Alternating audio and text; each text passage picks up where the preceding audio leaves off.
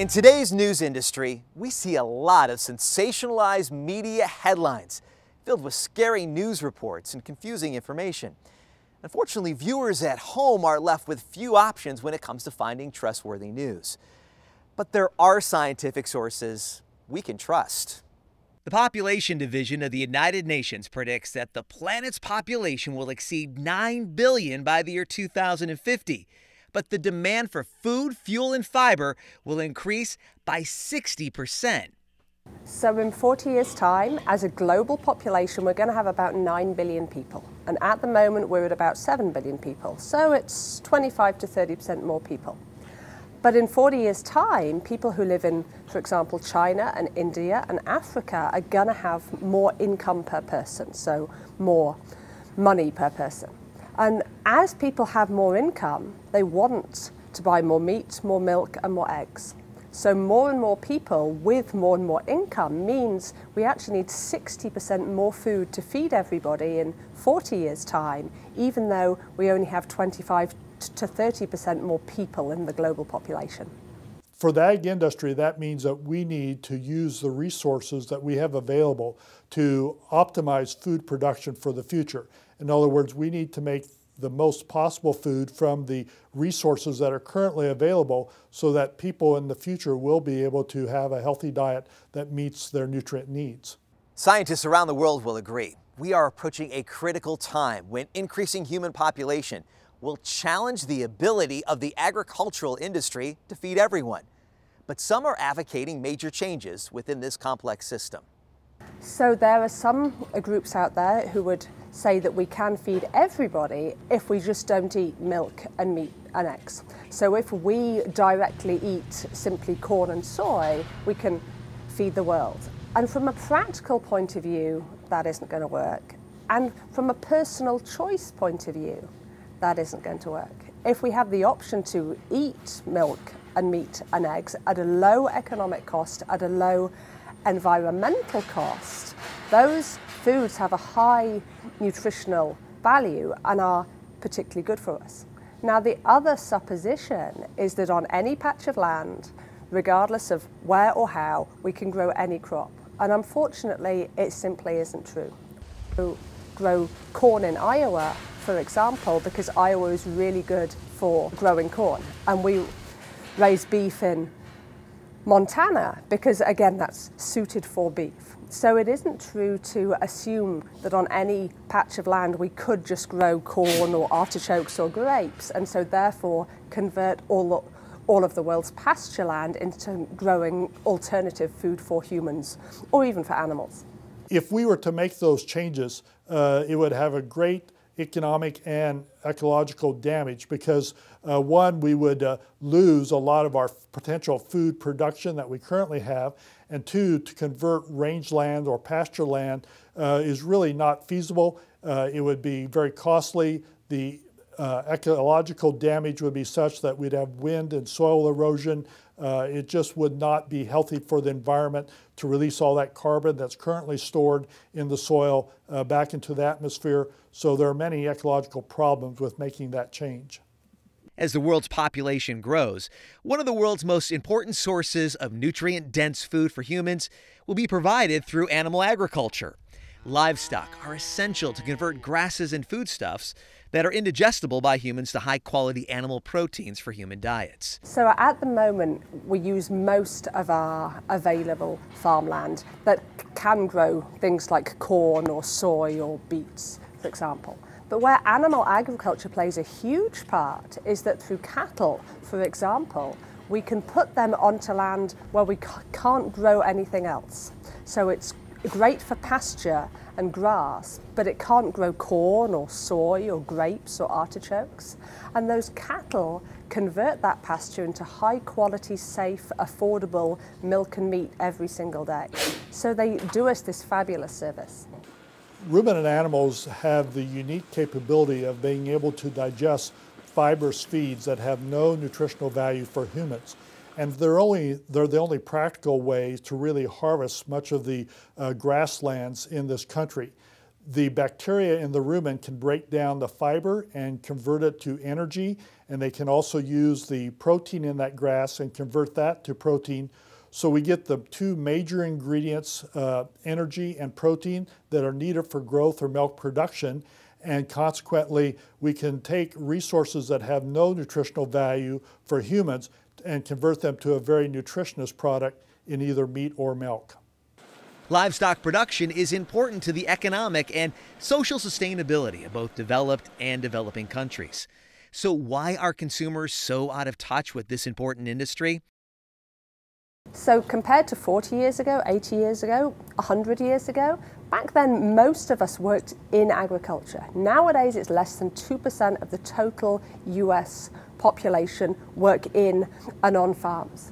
What that means is generally we don't understand what farmers and ranchers do every single day. And it is a complex system. It isn't just as simple as get up, milk the cows, feed the cows, get some milk. It's highly complex. Over the last 100 years, we've gone through a transition in this country where many people understood how their food was produced because they were raised in a rural or agricultural environment where they observed it on a daily basis.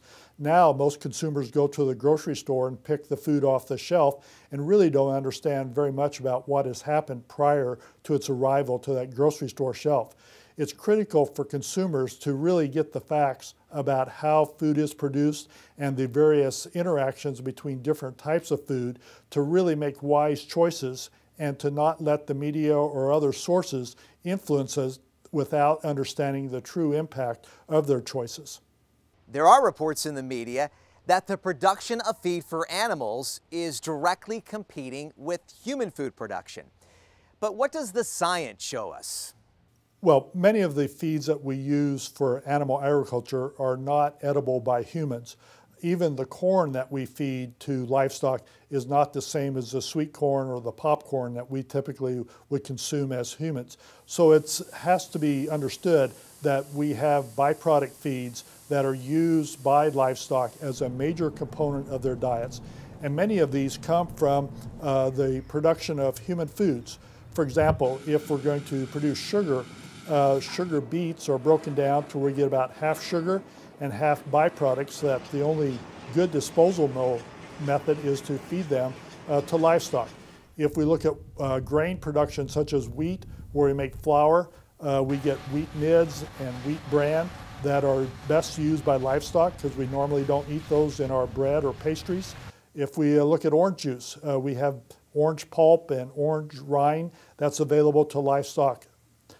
The way to make good utilization of all these products is to actually feed them to livestock to produce a nutritious protein product that complements the other ingredients, and then not have to dispose of these byproducts in landfills or by burning. There's often a supposition that to cattle, for example, we simply feed corn and soy, but we really don't. We feed many, many feeds from the human food industry, the human fiber industry, the grain industry that we can't use for anything else. So, for example, if we're making a product like apple slices or beer or bread, there are waste products from that grain or that fruit or that vegetable that aren't eaten by us, but they can be fed safely to animals. And if we do that, then we need less pasture, less corn, less soy, less land to feed the same amount of animals. The whole concept that we shouldn't use cereal grains for animal feed because they should all go to human food is really a misunderstanding or misrepresentation of the facts. We need to be able to use cereal grains as a small part of some animal diets, and they're a very efficient way of converting the energy in those cereal grains to high quality protein sources that actually complement the cereal grains that are grown in other parts of the world and that lower income people maybe use as a major portion of their diet. So it helps the low income people as well as the people in more developed countries to have access to the full range of food products to really develop a balanced diet.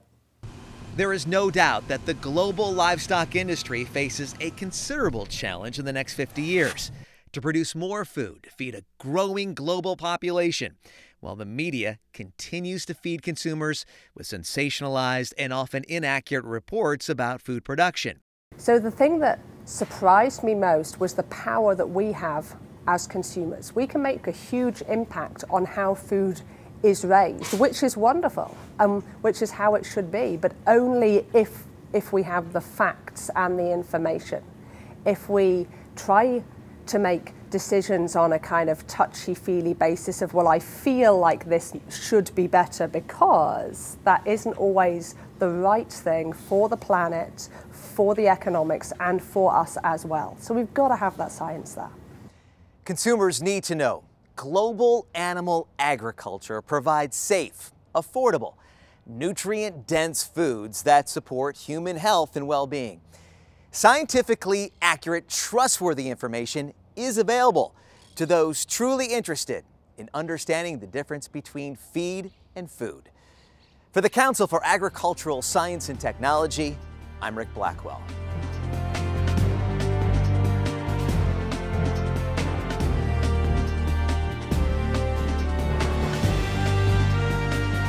Please visit cast-science.org.